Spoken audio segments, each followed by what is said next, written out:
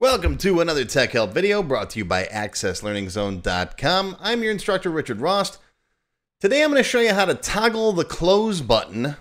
This little guy up here in the upper right-hand corner, right? Close, max, min, whatever you want to, this whole thing. I'm going to show you how to toggle that on or off using VBA at runtime. It's easy to change at design time, right? It's a property for it, but how do you change that at runtime? All right, today's question comes from me. Because I actually wanted to do this in my own database. And the reason why is because I got a form that opens up when I do my customer service. And I'm not going to show it to you guys. It's messy. I'm like the auto mechanic who drives an old car, right? Runs great under the hood, but it's not great to look at. But it's something like this. Let's say you get your customer list here, right? Okay, now my customer list, hang on, there it is. Okay, I put a delay in there intentionally, and I'll show it to you in just a second. Right? But when I move from record to record doing customer service, it pops up the customer form next to it. So as I'm looking at your emails, I can see your customer form, right? And if I move to a different record, all right, and I put some delay timers in here to simulate what happens. And I got it to work. And I'll show you what I did in just a minute. The problem is, let me turn these delay timers off. Hang on. All right, I didn't turn the delay timer off, but I turned off the toggling of the close boxes. So watch this. As I go to another record, what happens is in the background, it goes out to the table and it gets your information. It does some lookups to see if you have any other messages. It displays this. So there's like a good second or two of stuff that happens when I move from record to record over here before this guy loads. Okay. Now what happens is sometimes if I'm impatient, if I click on this and then close this before everything finishes running, see that? There was an action that happened in here that messed everything up. Okay, so what I thought, well, wouldn't it be nice if I just turned this off while that background stuff is running, right? There's a query that runs, there's a lookup, there's some other stuff here and there, just so I can't accidentally do that. And so that's what I spent a few hours today figuring out how to do. And now that I got the code in there, I put it back in just now. If I move to a different record, notice it disables those until this record finishes load. If I click on Jordy, I can't close this until Jordy loads and this stuff is finished loading. See that? This technique, this stuff is also good if you have a situation like in my original prevent close video. Okay, in this video, prevent close, what I taught you how to do was shut off the control box and the close button and the max and min buttons and create your own save and close button. Right? So you can control when this thing is visible. You can control, if the users entered the right amount of data in here. All right. Allow them or don't allow them to close. Either way, you can also intercept the ControlF4 so they can't do that. Right?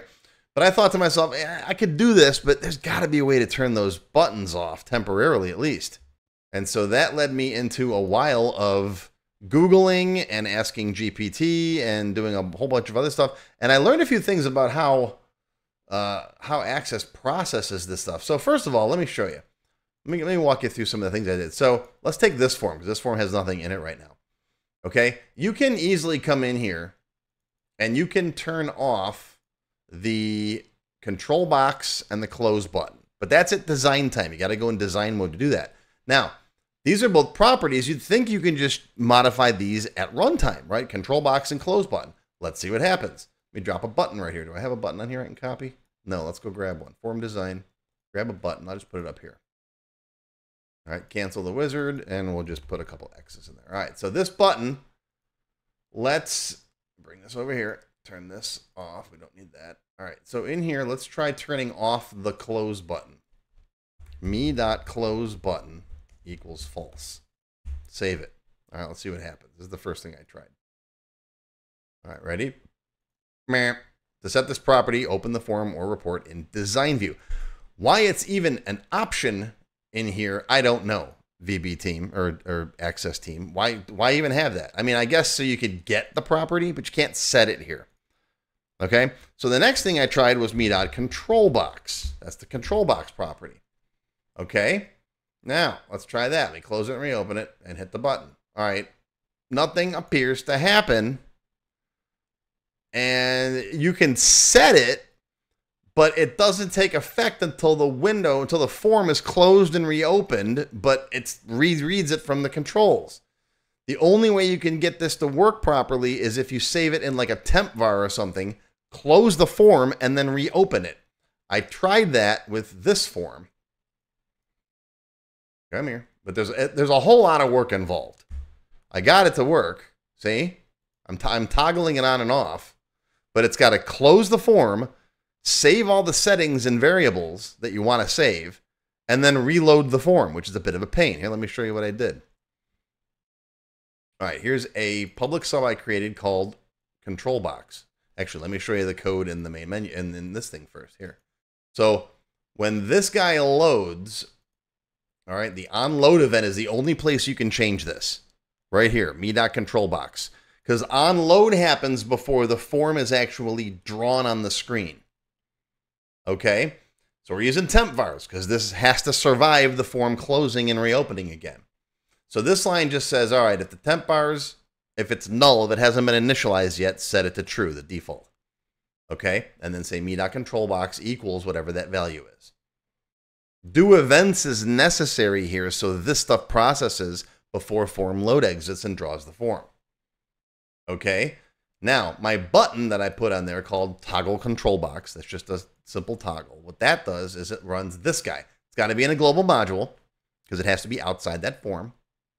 I declared a bunch of variables up here because you can save some properties. And I turned a lot of this off just for demonstration purposes. But right here, this is where we flip the variable. So it's going to come in here either true or false, right? Because the form's already loaded. So it's either true or false. We're going to not it. So that's going to make it false if it's true, true if it's false. Save whatever properties you want to save. Like I just saved the record source, but you can save the filter, filter on, order by, what ID number you're on, all that stuff. I'm keeping it simple. Okay. And then right here, we have to close the form and then reopen it again and then restore whatever properties you want. You want to restore the filter, the order by that was on. You want to jump back to the record. You can use record set clone. Okay. And this works kind of sometimes. I ran into a few instances where it didn't. It gave me bookmark issues and all kinds of stuff, but it's not bad. It's just, and it flickers too. Okay. So then I decided, let me break down and ask GPT what it thinks. So it told me you could actually use a Windows API call to turn those buttons off on any form. Okay. All right. So here it is. I'm going to share this with you guys for free. It's right here. I'm going to put this in the code vault so you can go and click on it if you want to and grab it. Now, a Windows API call, what does that mean? Well, these are functions: get window long pointer, set window long pointer. All right, these are in Windows, so any application that uses VBA can use this. You can do this in Excel, you can do it in Word, you can do it in PowerPoint, right? And this disable close button is going to take two parameters: the form and whether you want to enable or disable those buttons. Okay, and then it uses these Windows API calls and these constants. You don't need to know all this stuff, what it means. You just use it, right? And if it's disabled, it does this. If it's enabled, it does that. And that's what I used in this guy to turn off. I know there's a delay in there to turn off these things, right? And back. See, let me show you what I got in here. Design view. All right, so I've got in my onCurrent event, I'm simulating stuff happen. So first, the first thing you do is disable the close buttons. Okay, then I do events just to make sure. I just got sleep calls in here, just making it wait. This is simulating stuff happening in the background, right? Going out to the server and grabbing a bunch of records. Okay, then it opens up the customer form. And then it simulates some other stuff happening. And then it just does a simple check for that. That's okay. And then it turns the close buttons back on. Right? And if you get rid of the sleeps, you'll see what it actually does faster. Here, let me get rid of the sleeps. And again, this is good if you got a really slow network. Mine's not slow, but it does a lot of calculations. And I'm constantly accidentally closing this form while this form's still doing something. See? You can see them flashing on and off there. Right? But if you wanted to, now you could use, here, I'll put the toggle button in this one. So copy, paste. I'll just make two buttons in here. This will be on, and this one will be off. Turn those control boxes on and off. This is a better solution, right? This is disable close button. So right click, build event. And now all you got to say is disable close button me. And then do you want to disable it or enable it? This one is the on button. So we'll say false. We're enabling it. And then this one will be the opposite. That'll be true.